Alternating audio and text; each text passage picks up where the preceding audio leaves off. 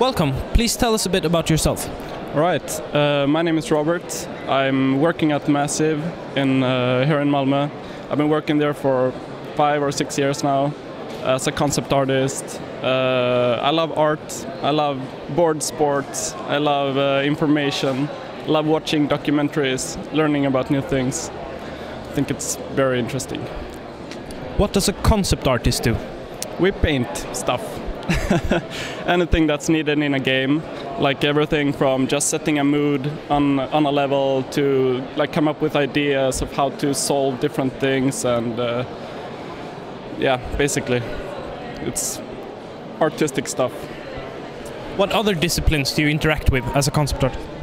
It depends on what you mean, but like when we have not so much to do, we tend to help out with a lot of artistic things like UI. We help out doing like wallpapers. We do take photographs, you know, all kinds of things where we need like the artistic skills and you know, yeah, things like that.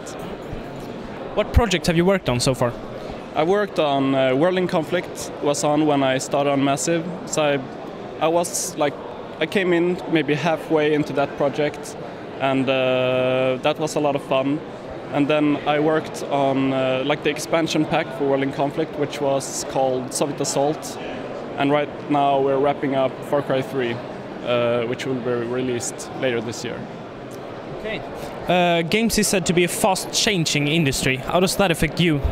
It affects me not so much. Because I'm not so much into the technical things, but I do try to keep up with the industry in a way that we usually like look at each other's work, we look at other people's stuff. I'm very analytic, so when I look at something and I think it's really cool, I tend to like break it down, see how they achieved like the mood that I got when I saw that image. Try to, you know, find a way and try to mimic that and experiment. What inspired you to get into game development? It was the art, actually, because I was doing a lot of 3D back in the day. I learned 3D Studio Max just by looking at tutorials on the web. And then I found out about this school, which was like focused on 3D and animation and compositing and basically game art. So that was my way there. How did you get your first job in the industry? I didn't have anything to do, like the first summer vacation when the semester was over. So I applied for Massive, and then I got an internship for 2 months, and then they wanted me there, so I continued. Now that you work in the games industry, is it like you expected? Not really. I was like imagining you know, a bunch of nerds sitting in a dark room, cracking their code. But it's not like that at all. It's a lot of fun.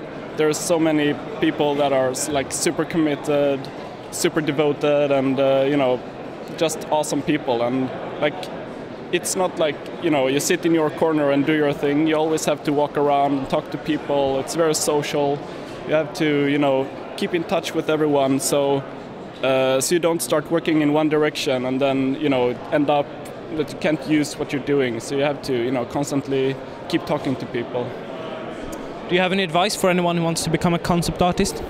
Work hard, stay focused. Set up a goal like, yeah, I want to become a concept artist. How can I get there? And try, you know, just to break it down, like take one step at a time. Okay, well, thank you. Thank you.